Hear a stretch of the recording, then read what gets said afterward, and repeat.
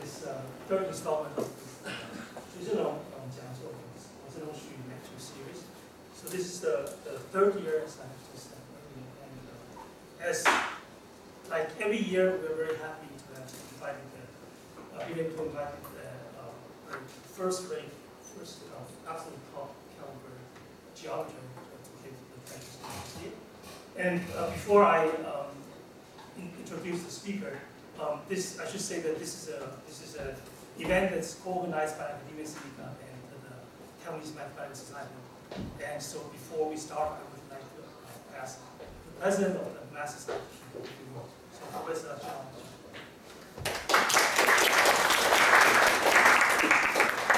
Thank you very much. Because this invitation asked me to say some words, so probably I just give you a brief history about the lecture. So I think to take a note, I don't remember the years. Professor Shi was born in 1918 in Taipei. It's about 95 years ago. A long time ago. Most of us probably still not born yet. And he got his PhD in 1941 Japan, Tohoku Imperial University. And after that, he stayed in Japan for a while. And then he returned to Taiwan in 1946. So it's about time Japan left Taiwan.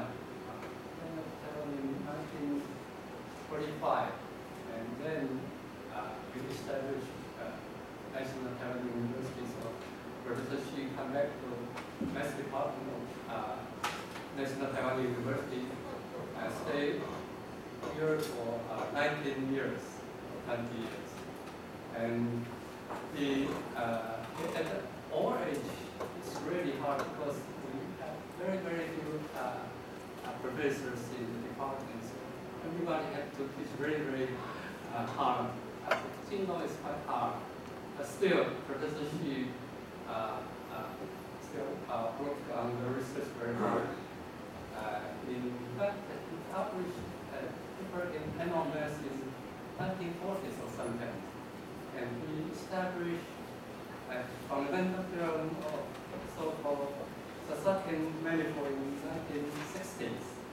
And so he teaches very hard and still working on research very hard. He cares about the next generation of mathematicians in Taiwan very seriously.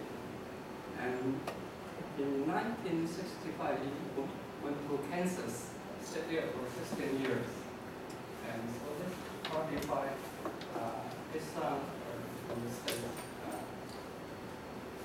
And in 1981, he came back to Taiwan. He stayed in Academia Sinica for 7 years until he was passed away in 1988. So 3 years ago, we were in Taiwan, especially with Dr. Liu and others in Sinica, us, the Math Society of the Republic of China, to establish a lecture series in memory of Professor Shi. This is why we have this lecture series. As mentioned, we have third year in the lecture series. It's very, really our great honor to have our old friend, Professor Richard Schoen, can be a lecturer from 3 days. So let us enjoy the lecture.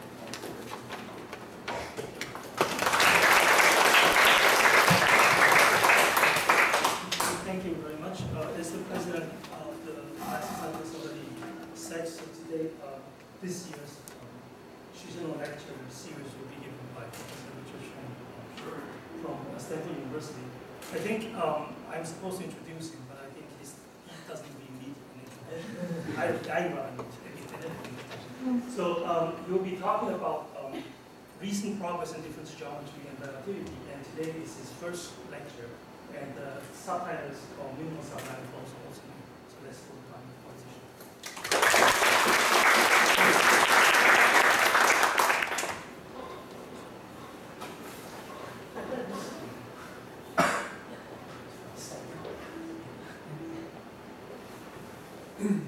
Okay, well, I certainly appreciate the invitation to deliver this distinguished lecture series, and it's really great to be back in Taiwan, and I see a lot of old friends in the audience, so it's my pleasure.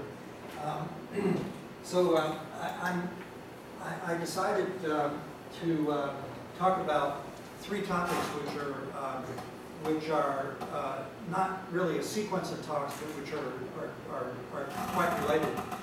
And in the first lecture, I'm going to talk about a subject in differential geometry, which in a way is a very old subject, but is also currently a very active subject, which is having a lot of activity and solving some very interesting problems. So I'd like to at least give a flavor for that in this first lecture. So this is these are minimal submanifolds, and so I'm going to start just by introducing the subject and giving some very classical examples. And then in part two, I'm going to talk about variational theory and three recent applications of variational theory. Actually, all three are quite striking, I think. And then in the third part, I'm going to talk about maybe a lesser-known connection of minimal surfaces with eigenvalue problems. And it's partly, I'm going to talk about a very specific new theorem, but it's partly to lay the ground for the third lecture, which will go into more detail on that in that area. The second lecture, if you read the poster, is in relativity. So it's again, it uses also related ideas. Okay, so let me first introduce the concept of minimal submanifolds. So the starting point is if we, so in geometry we measure things. So if we take a curve in space, or if we take a surface, we can measure the length of the curve or the area of the surface. More generally, if we take a k-dimensional submanifold of an n-dimensional Riemannian manifold, then we can measure its k-dimensional volume. Okay, and so then what we can do is we can study how the volume changes when we vary the submanifold. So we can, if you like, we can think of the volume as an energy, and we can try to minimize the energy or look for critical points of the energy. And so the relevant calculation there is if we can think of varying the submanifold by using a vector field. So if we take a vector field, some arrows there, we can take the vector field and we can push the submanifold. So in particular, we can take a family of diffeomorphisms, which whose initial derivative is that given by the vector field. And then we can look at the image, sigma t, so we look at what happens when we vary sigma, and then we can ask how the volume changes. And there's a basic formula, which is actually if we take sigma, if we take x to be orthogonal to sigma, it turns out that the logarithmic rate of change of the volume is calculated in terms of the mean curvature of the sigma. And so the formula is this one. And so h here is the mean curvature, so let me just remind you. The mean curvature is the trace of the second fundamental form, and in general, it's the second fundamental form is vector value. So what it measures, if you recall from surface theory, is it measures the normal.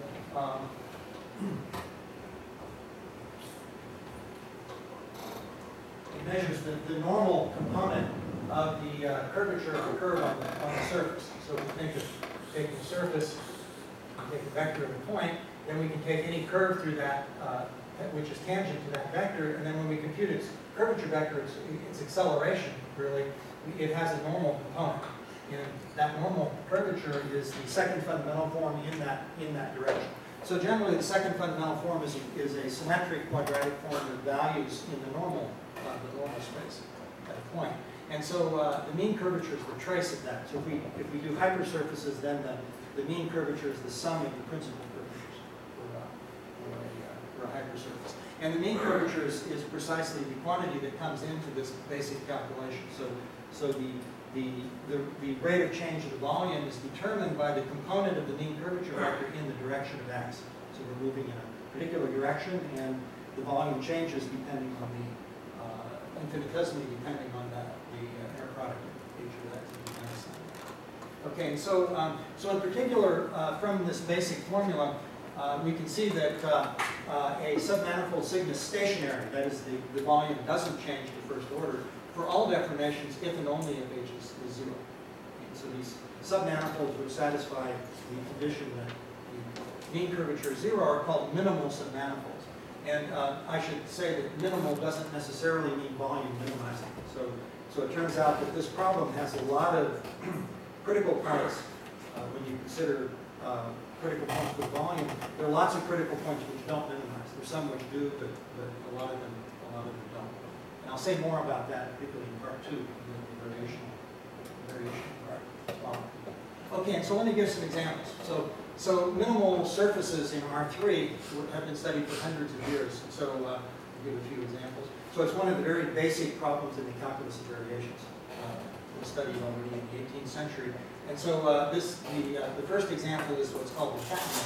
So this is the minimal surface you get by looking for surfaces of mean curvature 0, which are surfaces of revolution.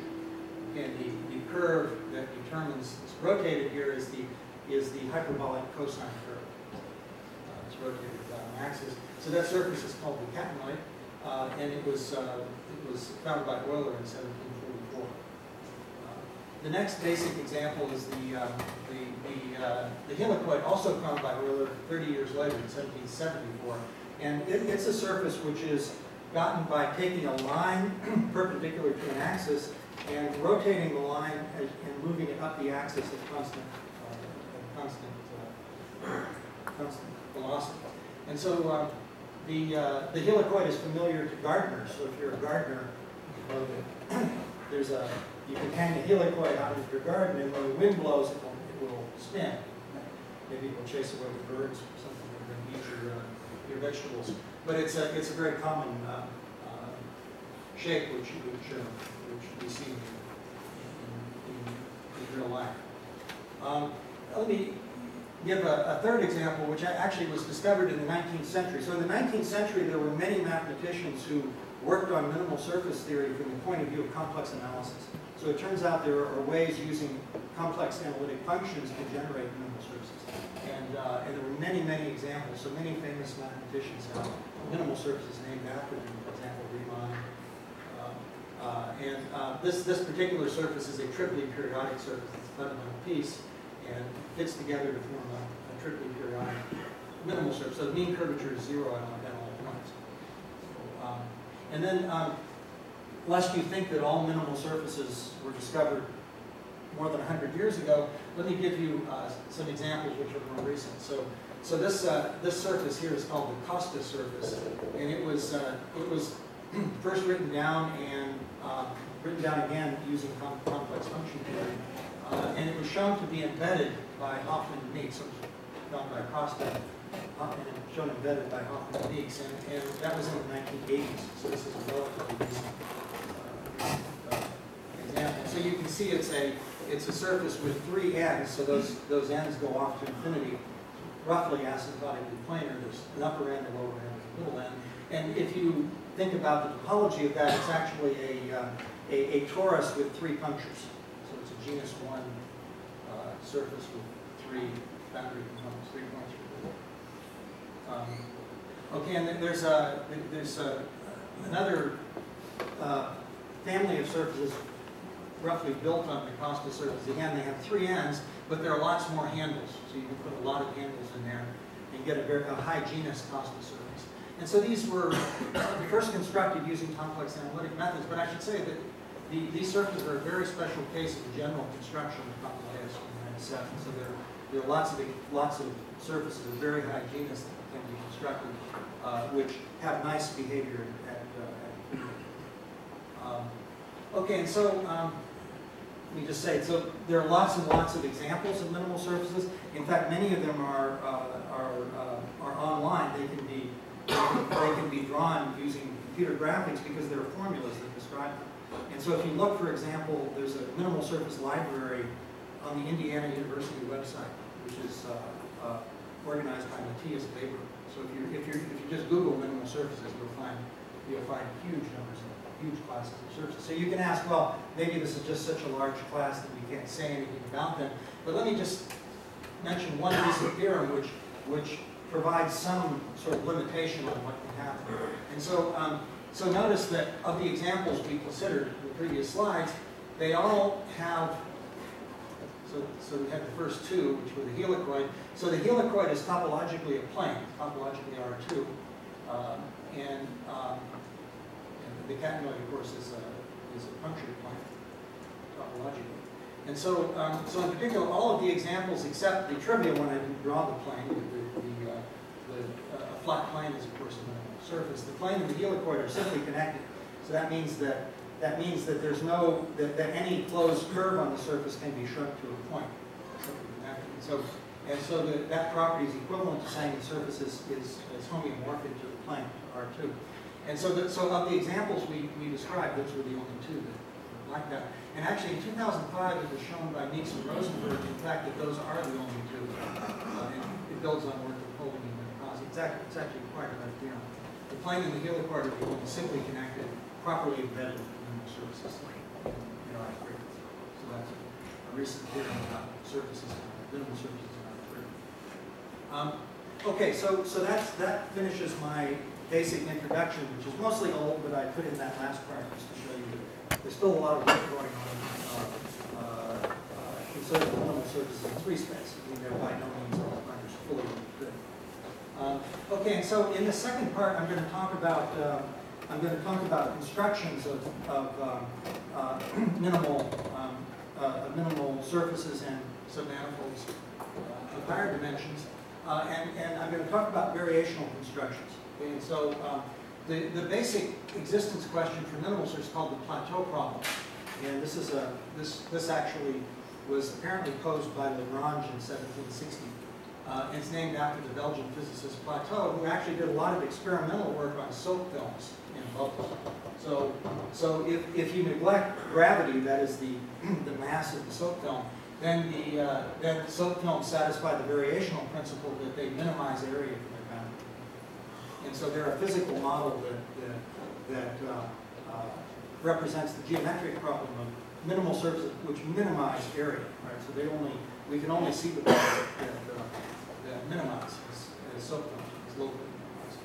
Okay, and so just to give a very rough formulation of the plateau problem, say we take a simple closed curve gamma in R3, then the problem is to find a surface that spans gamma, curve in space. We want to find a surface that spans it, which has the smallest area. So that's the plateau problem.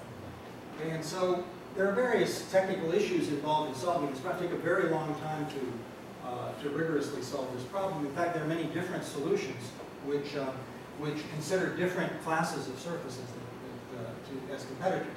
So to make it precise, we have to say what type of surface we're allowing. For example, do we allow surfaces that are just topologically disks, or do we allow higher genus surfaces? Do we allow non-orientable surfaces, or just orientable ones? And do we allow our surfaces to be singular? And another basic question is, what does it mean for a surface to bound in general?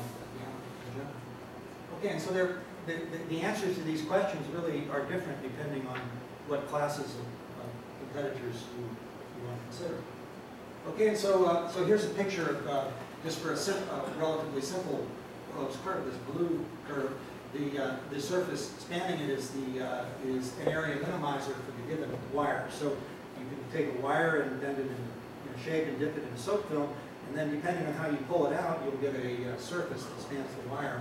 And that surface is a minimal, a stable minimal surface, one locally least area. So let me just say, from a geometric point of view, we'd like to go beyond just the setting of surfaces in R3. So I want to say something about what I call the generalized plateau problem.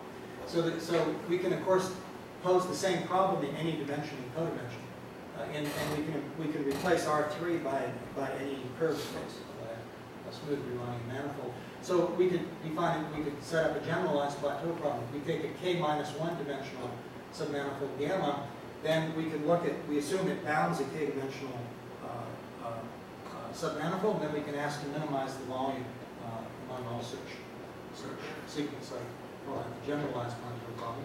And we also, in geometry, want to consider, instead of submanifolds with boundary, when we want to consider closed submanifolds. And so a nice way to formulate that is in terms of K-cycles. So a K-cycle we can think of as just a closed, oriented submanifold of dimension K. So we take just a closed submanifold in a manifold dimension K. Then we say two K-cycles are homologous if they are, their sum or their difference with orientation is the boundary of a K plus 1 dimensional submanifold. So those K-cycles, sigma 1 and sigma 2, and then their homologous means that we can fill in, so we can find a K plus 1 dimensional guy whose boundary is this minus that. Oriented boundary. And so then we can formulate a generalized plateau problem in a homology class. So given a K-cycle sigma naught, we can ask to find a K-cycle which is homologous to sigma naught and has least volume. And so in order to understand that, let's look at this following example. So our manifold now is a torus with some metric, some shape, and these blue curves are curves which minimize in their homology class. So they're closed curves, and they have the property that among all curves which are homologous, that is, which the difference is a boundary, is the boundary of the two-dimensional region on the surface, that these are smallest length. So this is another well-posed problem, which I'll refer to as a generalized plateau problem.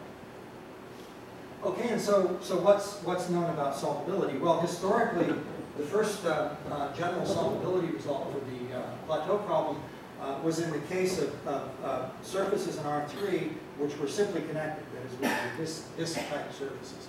And so this was solved by Jesse Douglas in 1930. In fact, he won the first Fields Medal for solving giving a rigorous solution to the plateau problem. Okay, and let me say that the ideas of Douglas have been expanded greatly over the years, and in fact there are many interesting results so the idea is here you look at competitors which are surfaces with a fixed topology, two-dimensional surfaces with a fixed topology. Okay, and so although there are many extensions, the method involved here is fundamentally two-dimensional. So these kinds of ideas only work directly to solve a two-dimensional problem. It can be done in an arbitrary manifold, so you can consider a high-dimensional curved manifold, and although there's substantial extensions of Douglas's work, there is a lot of work in that direction. But if you look for solutions which are dimension bigger than 2, then these methods just don't work. And so actually there are several different frameworks that people propose to solve the plateau problem for higher dimensional submanifolds, but by far the most successful one is the theory of integral currents, which was developed around 1960. It was done by Federer and Fleming. And in this case, the minimizer is constructed as a limit of a minimizing sequence, and in order to take that limit, you have to understand how to complete the space of smooth submanifolds with bounded volume.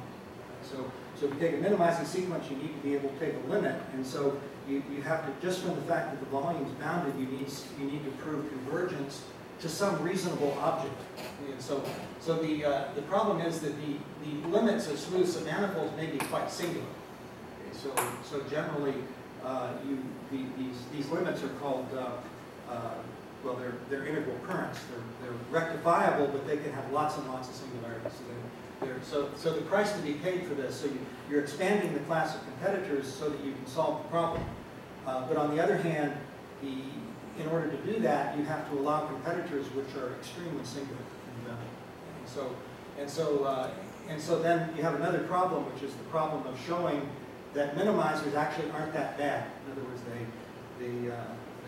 they have some reasonable regularity properties.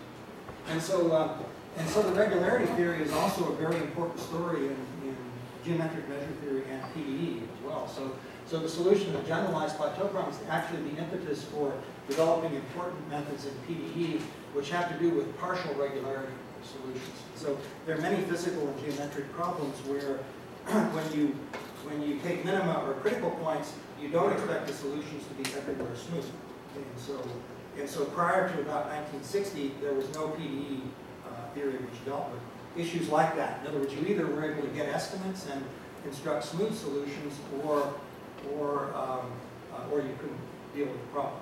And so one of the important ideas or methods that came out of the regularity theory was sort of partial regularity methods in general. They've been used in many different contexts. And so let me just say that there are many cases where singularities can't be avoided for the plateau problem. For example, if you take a complex variety in Cn, so just the zero set of a complex analytic function, then that's always a volume minimizing submanifold. And of course, if the function has a critical point, then that submanifold will be singular. Right? And so there are singularities that just naturally occur in the generalized plateau problem. However, it was assumed that singularities for volume minimizers could only occur when the codimension is bigger than 1. So like complex varieties have a codimension of at least 2. But it turns out that a big surprise of the subject, which was a combination of the work of several people in the 60s, showed that when in codimension 1, that is when we have a hypersurface in high dimension, so n at least 8, singularities do sometimes occur. So there are examples of singular volume minimizers in high dimensions, which are hypersurfaces, real hypersurfaces. And so this leads me to one of the questions I always ask whenever I talk about literal submanifolds, which is the question of the stability of singularities. So there's a question that we don't understand really at all in the subject, and that is if we know that there are examples, one can write down, you can construct explicit examples of singular volume minimizing submanifolds, but what we don't know is whether or not they're stable in the sense that if we had a submanifold with boundary, it may be that by perturbing the boundary, the singularities disappear by a small perturbation of the boundary. Or similarly, if we were working in this case of cycles, it might happen that by varying the Riemannian metric a little bit, the singularities in a given homology class actually disappear. So we don't know whether that happens or not. So the question is, are there singularities which occur in an open set for an open set of metrics we are given them? And the only thing that's known about it, as far as I know, is in the lowest dimensional case, that is in dimension 8. In that case, singularities are isolated, and in fact, in that case, it turns out that they're unstable. They can be completely right. And in higher dimensions, it's simply not known. But it would be very, very interesting to understand how to the persistence or not of singularities when we data it. Okay, so another important idea in any variational problem really is the second variation, because just as in calculus, when you study critical points of the function, in order to understand whether the critical point is a local minima or maximum of the function or a saddle point, the way you do that is to look at the second derivatives. So you look at the Hessian matrix, the second derivatives, and exactly the same thing works here, at least if we have a smooth submanifold. So it's just that the second variation, so if you think of doing a deformation and computing the second derivative of the volume, then what we get is a quadratic expression involving the vector field and the geometry of the manifold. And I'm just going to write this down in the simplest case, which is when we have a hypersurface. So we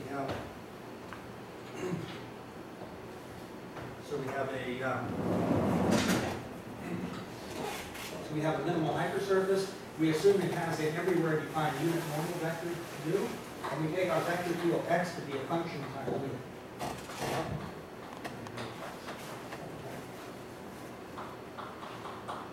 Okay, so those are normal deformations, and we're assuming we have a everywhere defined unit normal vector field, and so the deformation is really given by a function on the submanifold. So it just simplifies the formula for the second variation.